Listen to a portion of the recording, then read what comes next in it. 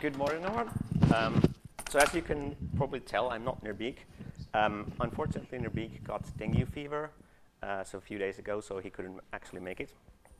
But we'll wish him all the best. Hope he gets healthy soon. So I was asked to give this presentation on a few days' notice. So I just threw some random stuff together. If you have questions, feel free to speak up. This is more like an informal thing. So I'm going to talk to you about Meson, and I wanted to condense. So, how would you describe it in brief? And I'm going to quote a conversation that happened at GUADEC 2016. This was on Saturday during the party. So during GUADEC, I wrote a proof of concept port of GTK to use Meson, and I have a picture on my phone, and I was showing it to people. And then Emmanuel asked, so how long does it take to compile? And I answered that it takes about a few minutes. Things were quiet for a while, and then Alberto said this: I have never seen Emmanuel smile before. And this is kind of like a very condensed version of Meson is what it's all about, because all of you, I assume most of you are coders, and if you're using your editor, and you get kind of a Zen feeling, and it feels nice to be working with it. But no one has really, up to this point, said that the build system is really great. The best possible thing you could have heard is that the one that I'm using is not as terrible as all the others. But there's no reason why this needs to be the case. Why couldn't it be good and feel nice and actually work? So this is the main design points that we had. And here are some design goals in a nutshell. So Linux, OS X, BSD, Android, iPhone, all these things which are modern, and all the tools. These need to be supported out of the box, single definition. Support all the compilers, GCC, Clang, Visual Studio, ICC. We have support about 7 different Fortran compilers, which some guy who was doing physics work sent us, which is kind of cool. And try to hide as many platform differences as possible. When this is not possible, it's just then expose directly that these are sorts of things that you as a developer need to actually do something about, because we can't automatically decide what to do. And out-of-the-box support for modern tools, so things like address sanitizer, running unit tests under Valgrind, scan build, which is the static analyzer that ships with Clang, all these other things. And these should be just out of the box. You just say, I just want to use this thing, as opposed to copying the 1,000 lines of make and shell and M4 from one place to another and hope that it works, because that's just waste of effort. And most importantly, the architectural designs are not based on the user land of Sun OS 3.5. I've never used it. I'm sure it was great, but maybe it's just time to let it die and move on to something more modern. So the talk was about portability and how to compile your GNOME apps everywhere. And if you compile any application on multiple platforms, there are 2 problems that you're going to have to face. It's the tooling that you use, and then there's the dependencies that you have. And these are the real problems. And on Linux, this is of course not a problem, because you get all of this from your distro. But on other platforms, it's a lot more difficult, because you can't get packages and all that good stuff. About a year ago, this was the situation of dependencies in GNOME, as far as I can tell. If someone knows better, please let me know. So glib build depends on both Python and Perl, and a bunch of other things as well. glib mk-enums is written in Perl, so whenever you compile something that uses mk-enums, you need to have Perl installed, or otherwise it just doesn't work. GTK doc is also written in Perl. You don't really need that for day-to-day development, but it's a tool that you need. It's good. It's a good thing, but it's in Perl, and it hasn't really been touched in about 10 years. And most packages built with auto tools, which depends only on shell and make, and a few other things if you actually start looking into what it does. There's a command called universe. I don't know what it does. I'm sure it's important. But this is a fairly hefty set of dependencies, which is usually just glossed over by saying, well, it doesn't actually depend on anything. You just need the shell. Well, fast forward to today. So glib tooling is in Python, as far as I can tell. Is this true? The MK-enums has been ported to Python, and is there a build dependency still on Perl for glib? Anyone? Okay, probably not. GTK.doc is now in Python, and I think there's also a release which is in Python, and the Perl bit has been dropped away completely. And if you compile your code with Meson, then the only dependency that we have is Python, because that's what is implemented in. And we have a very specific rule that we are not allowed to depend on anything that's not inside Python standard library. So if you have Python standard library installation, it will work on that. So this gives us something on the order of the Highlander, because the only dependency that you have for building GNOME applications, maybe not today, but like very soon, is that you need Python 3, and you don't need anything else, at least for something like core, where you just depend on glib and one of these libraries. And this makes everything massively simpler, because then you just install Python 3 and everything works. And you get rid of the shell, which is always a good thing. And there are lots of people who like the shell, but in fact, it is a disaster on all possible counts. If you ever laughed at people for downloading stuff with curl and running it with the shell, and you have run a configure script from a file you downloaded from the internet, you don't get to laugh at them, because it's exactly the same thing. Configure files are in fact statically linked binaries if you think about how they work. It's just a random bunch of stuff, and you hope that what's there hasn't been Trojaned. And they're extremely slow. On Linux, it's not that bad, but if you need to support something like Windows, and if you run configure scripts, and it's like testing thing, testing another thing, testing a third thing, it's just like takes forever. Shell scripts are hard to write because they're full of tricky corner cases, and the syntax by itself is not very nice. They're even harder to debug. Who's here has to debug a configure script that does the wrong thing? How many of you have enjoyed it?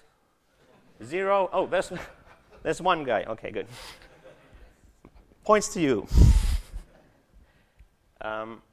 Shell scripts are not portable. If you think they're portable, you haven't actually, because all the tools that the shell scripts use are different on every platform. So they're completely different, and you need to do all the magics. Like, so is this version of awk or whatever? And on Windows, you can't run shell scripts because it doesn't ship natively. And perhaps the biggest problem, so these are all things that you can live with, but the main problem of shell scripts is that it's a massive barrier to entry for any new developer. If you don't know about the shell already, it's really like an uphill battle, and just getting rid of that makes it so much simpler for new people to start contributing. And shell scripts are very terrible. So let's do a simple show of hands. I'm going to show a shell script snippet, which displays a certain feature. And when you see it, read it. And if you think you know the depth of the rabbit hole where it actually goes, all the way to the end, raise your hand. All right, ready?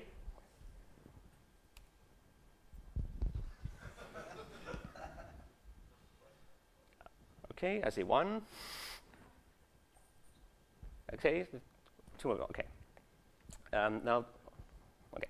So there are a few people, but for those of you who don't know, if you write shell scripts and then you have an if statement, and there's this opening brackets, this is not a shell built-in thing. This is an executable. If you look in the user bin left bracket, it's an executable that you run. Every single time you do any sort of testing, you spawn a process to do that. So if you do a string comparison, it's a string. You spawn a process to do a string comparison. And this is it is the original Docker, where you can spawn string comparisons into standalone executables for safety, as demonstrated here by Havoc. But let's move on to the other thing, which is perhaps more important, which is dependencies.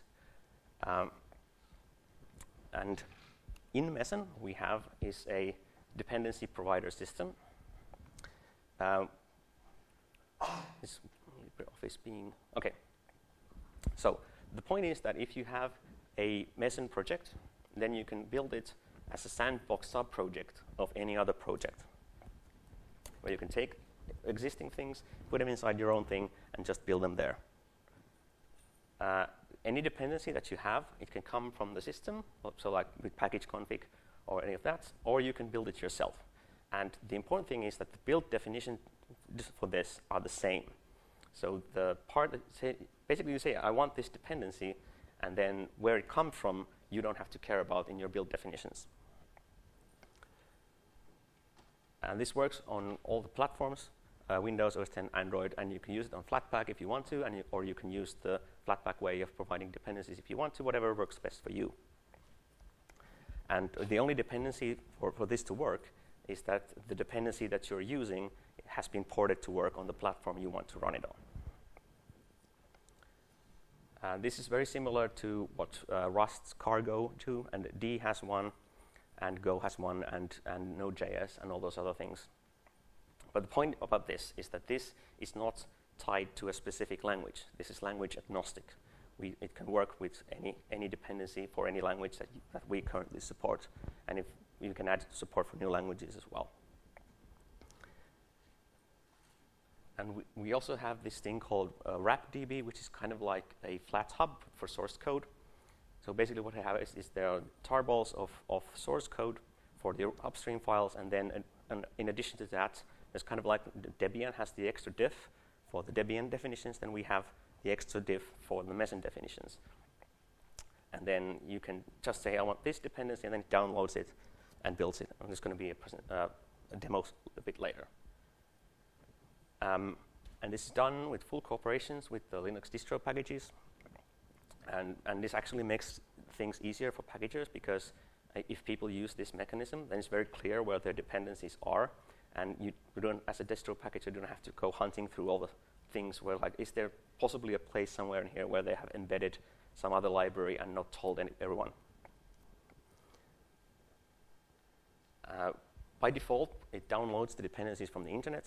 If you are in restricted environments, you can give it a command line argument that turns this into an error. So it never downloads anything unless you actually want it to. So let's look at the demo. So I wrote this simple application. If you want to look at the actual code, this is inside the Meson repository. So there's a simple program that compiles and links with Lua, and it's a script that opens PNG files. So it depends on libpng as well, and libpng depends on zlib to do the actual final bit of compression. So this is what it looks like. So you have this is the path if you want to go look into it. So it's a build definition file. There's a C file which does the actual thing. The contents of that are not very important. And then there's the subprojects folder, which we're going to look into a bit later. The build definition file looks like this. First, you say that this is a project. This is uses C, and there's the default option for the C standard version. And then we have two dependencies, one for Lua and one for PNG. And this is the Meson shorthand for saying that I want a dependency on Lua. Try to look it up in the system, and if it's not there, then use this subproject as a fallback. And the same thing for PNG. And then we build an executable with that source, and we say that we want these dependencies. Right. So if you look at the subproject directory, it's very simple. So the only things that are there are these what's called wrap files, one for each dependency that we want to download. The contents of that look very simple. So basically, it's just some URLs and hashes. And then the system downloads it, unpacks it, verifies that the hash is correct, unpacks it, and then runs it. So this is what it looks like when you actually do it. So here it's taken libpng, and it's downloading it from the upstream location, and it's downloading the patch for that. And then it's doing all the magic, and there you can see the project name libpng. It means that it's extracted it and it's gone inside and started configuring libpng for building. Note also that it says native dependency zlib. So in this case, zlib was found on the system, so there's no need to download it and use it. So in this case, Lua and libpng are self-compiled, and zlib is used from the system. But it could be any combination of them. And here's a slightly different invocation of the same thing. So in this case, it has downloaded Lua from the internet. So this, depending on which dependencies are available, it just works the thing. And then there's the 39/39 means that it's done 39 compile steps, and now the thing is compiled. And this thing works the same. If you're on Linux, if you're on OS 10, if you're on Windows, if you cross-compile, it doesn't really matter, because all the thing that matters is that you tell it how I want this dependency, and then it gets done. There's a different question. Can I specify Git repository and branch instead of normal? Okay. So the question was that can you specify a Git repo? Yes, you can. And you can also specify an HT repository if you want to. So there's just a different kind of wrap file. So if you point for you, which is your host? Purple one. Purple one. Okay, good. First question always gets a star. Purple. All right. Now, so the question is that if you're using something like Rust or D or something, and they have this own packaging system, why wouldn't you use them? And the thing is that if you are doing a pure Rust project, or you're doing a pure D project or something like that, you probably want to. They are very good tools for the things that they're meant to. But there are limitations. That they work very well for their own language, and they might have some sort of shim support for building plain C, but they don't support any of the other ones. And if you want to actually really good about it, you would have to implement full C and C++ build support for your favorite tool. And is this something that you want to do as a person who has done this? No, it isn't. You don't want to do this. You want someone else to do it instead, because it's a lot of work. And this is perhaps a bit controversial, but C as an implementation language is diminishing. Eventually it's going to go away. There's going to be always stuff using C, but it's going to be diminishing. But what will remain, probably forever, is the C ABI, because for shared library communication, it's actually pretty good. And so what probably will happen, unless something crazy happens, is that there's going to be components that are implemented in different languages, but they expose a C ABI. So you have some lib-A, which is in D, or lib-B, which is in Rust, and lib-C, which is in C, and so on and so on. Then you can just mix and match them. And the thing here is that if every single system has their own build system, then they become silos, and combining them becomes harder. So if you could have one for use in all of them, where you could just say the type of thing that you want, and then if the system would take care of the rest, it would cut down on the work quite a lot. Going further, so yesterday there was the mention that in GNOME we don't do hacks, we fix things properly. Since I have the stage, now there's some things which are broken that I wish people would fix. I really can't fix them because I don't have the necessary skills. But the main one is the linker situation. Out of all the tools in the modern Linux distribution that are widely in use, the linker is perhaps the oldest and earliest. It has interesting limitations. So in 1973, it made sense if you link static libraries, it looks up all of the symbols that you use, and then once it's finished with that, it throws away the rest because it saves memory. And then when you get on forward, then you need, if you have another dependency that uses different part of the A file, you need to specify it twice, because otherwise it doesn't work, and it's just like complete disaster. And it would make much more sense to have just like one. You can specify all the libraries once, and then the linker would take care of everything else, because otherwise it's just terrible. Name angling, it's also it's a necessary evil, at least up until this point. It allows you to use system design for something else, for something better. But it has like major problems. As an interesting, so the name angling scheme is such that it's possible that you get a symbol whose name is megabytes in size. I think they fixed it since, but like it's just completely crazy. And the problem with this is that because the linker is based only on strings and nothing else, there's not really much else you can do. So if you wanted to fix this, then we need to have some sort of better understanding of the like understanding that this is actually something like a C++ library, and you could have some higher level description of the thing, and then the linker would work on that. But it's going to be quite a lot of work, and I don't think anyone's working on it at the moment. At least no one has for the past 40 years. Different stdlib C++ versions in the same executable or same binary, it should work. So if you have dependency that links against different versions of lib standard C++, you get interesting bugs, and then you get sad. glibc has a split where math libraries and DL and a bunch of other ones are in their own standalone libraries. And in this, it's pretty much unique because every other C library has them all in the plain libc. Windows does this, OS X does this, Meson does this, all the modern ones. And the amount of time and effort it takes for people to add in those LM flags is just like incredible. And there's really no point. It made kind of sense in 1982 when there wasn't as much memory, but it's like just merge them because it will make everything so much simpler.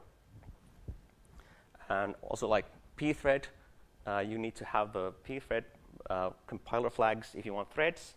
And nowadays, almost every application is thread, so maybe it makes sense to have something like, if you really want to have a non-threaded one, you need to just say no threads, and then it would do the right thing.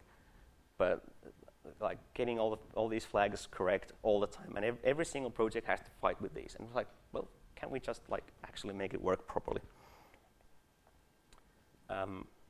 Windows would probably nobody here can fix it, but if there are people from Microsoft watching, get this fixed. So in Windows 8, the API for spawning a process doesn't actually take an array. It takes a string, which is a shell invocation. And that's passed on all the way to the kernel, I think. I'm not entirely sure. So there's no possible way to give it an array of things. So, and you just have to do magic quoting, and it's very short, and it's just complete and utter disaster. And getting this fixed would be awesome. So there are actually libc functions for doing the execv spawn, but they don't actually work. They just concatenate things with spaces and call the actual thing. The Xcode file format is so amazingly terrible that you wish it was XML, and that's really saying something. I think Apple is working on a new build system for their things. It would be great. Xcode is very hostile for working with other people. It's not cooperation is not the thing that it does well. It would be really great if it did. Okay. So, that's 5 minutes. Okay. So closing. So there are a few ideas and things that I've been thinking about. Oh. So we're going to have an MSI installer package for Windows. So basically what you do is that you just install that, and it ships as an executable, and you can just use Meson and run it, and it's going to be fine. You don't have to worry about installing Python or all that sort of stuff. So this makes things easier. It would be nice if there was a full GNU toolchain as an MSI package that doesn't try to ship its own entire userland thing. There are a few implementations, but they're usually a bit outdated.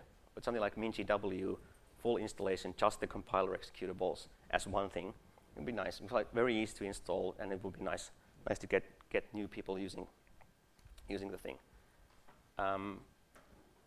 This is an idea that I just occurred to me a few days ago. So like a simple web page on how do you do the steps needed to compile source code into executables. Like this is how you install this dependency, and this is what you want to use. And very simple, so for new people. Which is a thing that doesn't exist. It would be nice for getting new people in. Wrapdb, which mentioned, it could use help. So there were, if there are people who want to volunteer to run that, it would be great.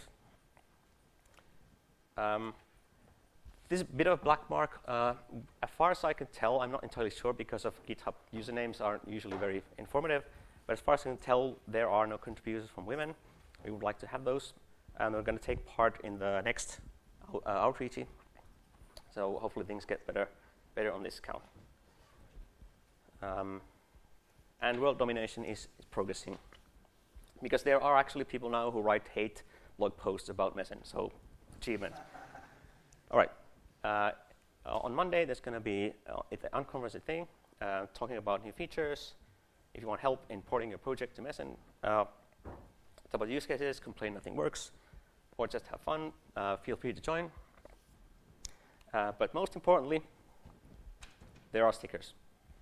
If you want one, come talk to me afterwards. Right. If there are any questions, I'll be happy to take them.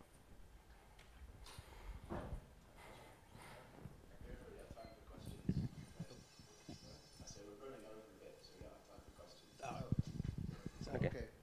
All right, so you can just come find me afterwards.